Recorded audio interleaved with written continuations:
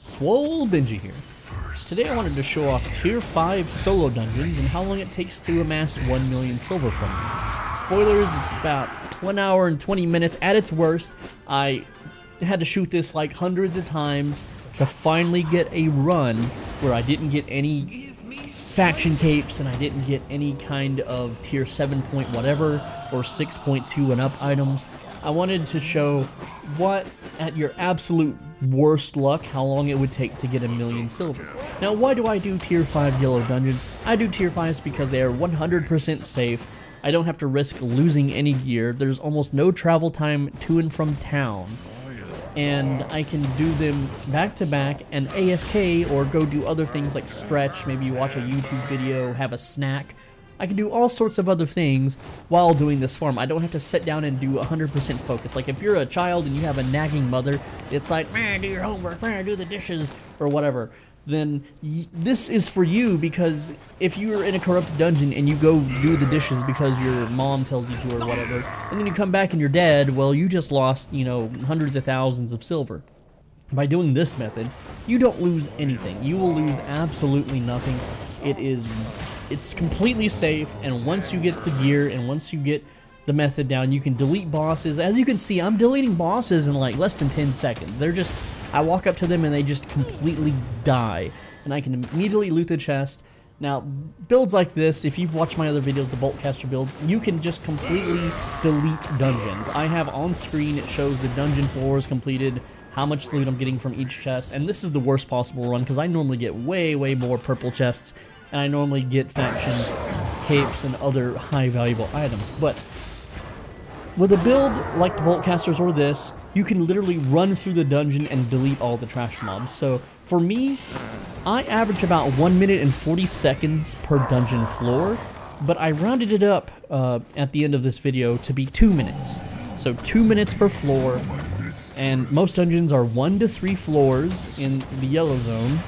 Alright, now sometimes if it's a 2-floor dungeon, the first floor will have no bosses, so it's kind of adds to the time. But other than that, it's completely safe, guys. I know I get so many comments from people that don't know how to do the logic. They're like, oh, well, you're doing a tier 5 dungeon in tier 8.3, you loser. And to that I have to say, why would you do a tier 5 dungeon in anything but 8.3? Why would you do it in 4.1? That would take longer. There's no reason not to use 8.3. The repair cost is actually smaller than if you're using like flat tier 6. Then you may be asking, why don't you just go do Black Zone dungeons? Go do tier 8 Black Zone dungeons, bro. Tier 8 Black Zone dungeons, those guys that do tier 8 Black Zone dungeons, they make so much money and so much fame per hour. You're wasting your time in tier 5s. And to that I say, no, I'm actually making more money than them and more fame, and I can prove it. And that is because I utilize journals. If you do not utilize journals, then obviously you won't be. But at the same time, those tier 8 people, they either have a big-ass guild that protects them and owns the entire zone with like 15 hideouts or something like that, or they just keep dying and they don't factor in their losses. You know, a lot of people that play this game, they don't factor in time traveling. To travel to a tier 8 zone and to travel back is like 15 minutes, like round trip. And if you die during that trip with all of your looties, if you get invaded during your dungeon, which you have to set at the entrance of each dungeon for 90 seconds. And guys, let me tell you, there are hacks out there called ESP. It's basically like a radar hack. It shows them a mini-map. It shows them lines connecting to their character to yours. They can see you. They can ride by and see where the fuck you are and track you. And they know if you're in a dungeon or not without having to explore the dungeon. Like, and you're gonna spend 90 seconds waiting for that portal to close? Well, you know what? I've watched streamers do that, and you know what happens? I'm not even just for streamers. Like guilds like Arch, they will just camp outside your dungeon when it disappears with like 20 people, and as soon as you zone out, you're surrounded by 20 people there to take your loot, like vicious little hyenas, okay? So I don't like to do that. I don't like donating gear. I don't like blowing up an entire dungeon only to have to give it away to someone else because they have more people than I do. Which I don't have any people. It's just me. Yeah, if I had a big-ass guild like Lupac, you know, I'd just ride around Avalonian dungeons making 8 million an hour all day. Who cares?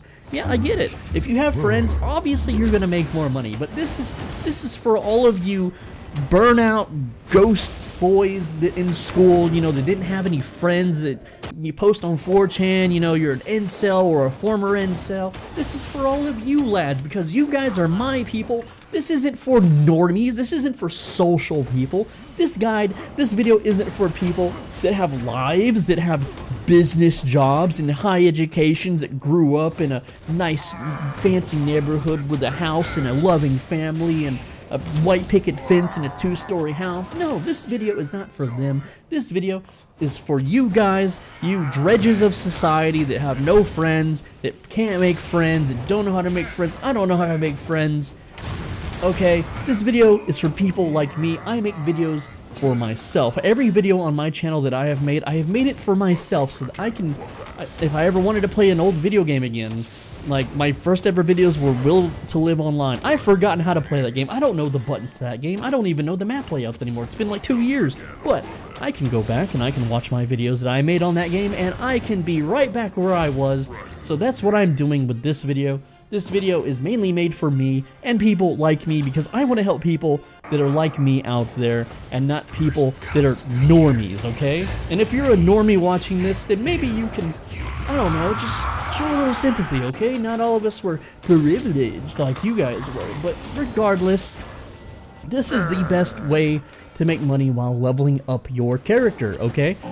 And a lot of people are like, well, why don't you show group dungeons? You can clearly solo group dungeons. You've made a video on that. Well, solo and group dungeons is for fame only. It costs lots of silver. You're not making any profit.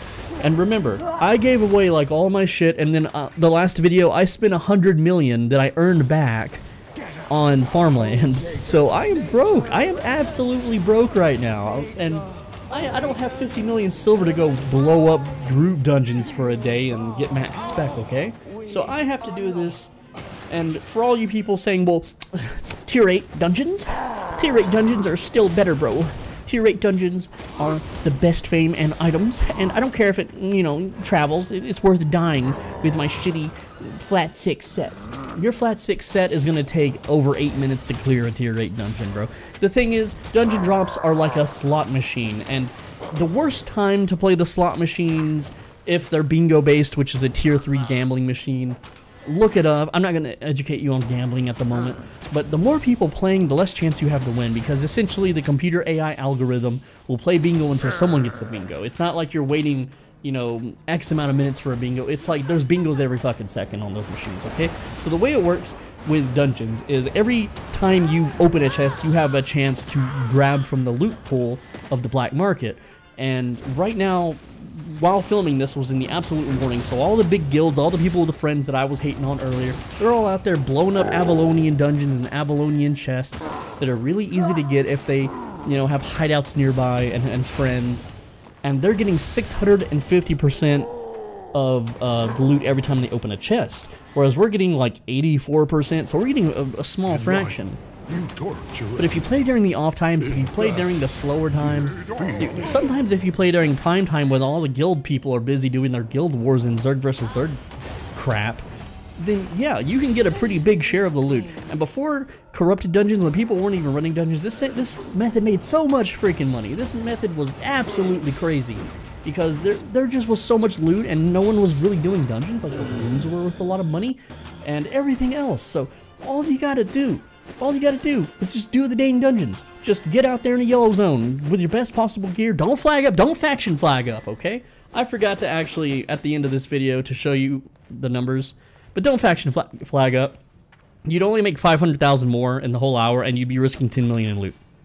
Which means also, if you use lesser tier gear, which takes you longer to clear while faction flagged, it still wouldn't be worth it. Look, there are bots stationed outside of every city that scout you and report automatically to a Discord that you're out there doing it. So just don't faction flag, okay? Alright, so here is the loot in all of its glory. I wanted to show you guys one of the worst runs, okay, during the worst times of the day, which is right in the morning. When you play right in the morning, everyone's doing the Avalonian stuff, and there won't be any black market loot to go around.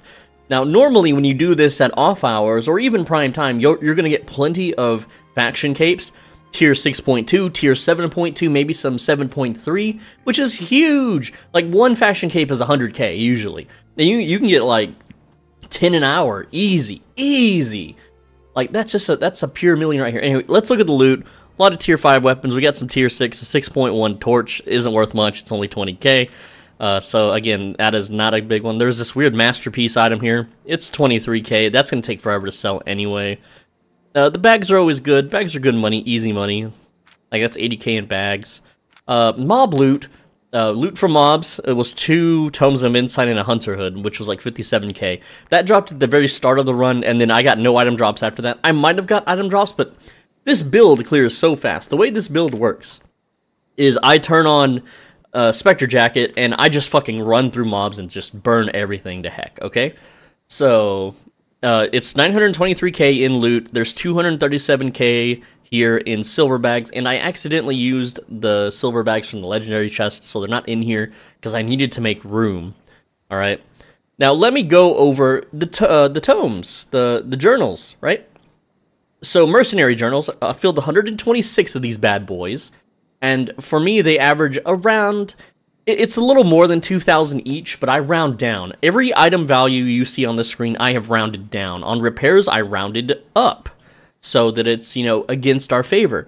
Now, I'm going to round down on the value of these mercenary journals and say they're worth 2,000 each. So, 126 mercenary journals, 2,000 each, that's 252 additional thousand that I will be earning per day.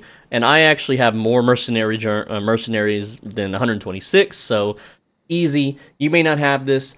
I'm only leveling mercenaries because maybe one day they'll be buffed. Now, generalist trophies. These really differ depending on the tier. Right now, my laborers are at tier 3, as you can see in here. I have tier 3 laborers just waiting to get fed journals like hungry little piggies. Little hungry blacksmith piggies. Now, if you watched my previous video, you'll understand the absolute value of mercenaries and selling them. After doing the math and rounding down, these tier 3 journals that were filled, 152 of them, and you can fill these at the same time as you fill the mercenary journals. They fill at the same time. They don't split the fame, which is awesome, right?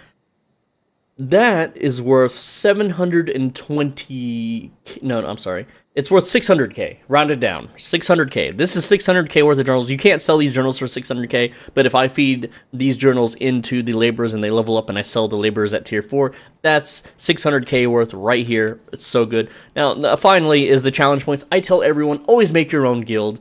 During this time, I earned 80,000 challenge points in 1 hour and 20 minutes, which will get you 300 siphon energy, which sells for 900k, so let's do the math. That's 20% off. That is 720,000 in siphoned energy that I've earned.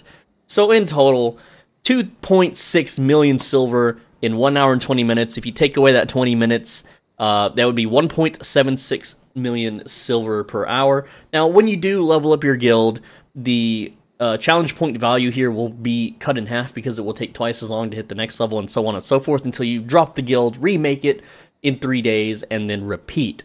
So this value will drop unless your guild is level 1. Alright, now let's talk about fame. Alright, I need to rebind my mic mute button because I filmed this whole next segment and, you know, got to the post-editing part and holy crap, I was on mute the entire time. Anyway, let's go over fame. I'm not muted right now. So, fame without premium is 549,000. Premium adds 274,000, and a 8.3 satchel adds 302,000. That is a potential total of 1.127 million per hour, but it will cost you 600,000 silver, which is why I do not recommend the satchels, okay? Now, let's say you did all of the above, but you were max spec, and it all goes into fame credits at a 1.61 rate, because I'm using an offhand. That would be 1.814 million fame credits. And then if you dumped all of those into one spec, that's 3.6 million fame into one thing. So, if you do the math, because I spent an hour and 20 minutes doing the dungeons, it's 2.9 million fame per hour. Now, the effective fame earned if you have no max specs is 11 million, and that is basically like cloth armor wearer, you know, or cloth helmet wearer, stalker hood, leather armor wearer, stalker jacket, etc. So I always recommend when doing this, what I showed off in the video, do it with something you're not max spec at, that way you get the most out of your fame earned, okay? Anyway, as always, be a bro, stay swole, make sure you return your shopping carts, donate if you can, hit the like button, you better subscribe. I did all of this and showed you all this fun stuff and how to beat bosses really quickly, so you better subscribe. And I will see you in the next one. Take care, lads.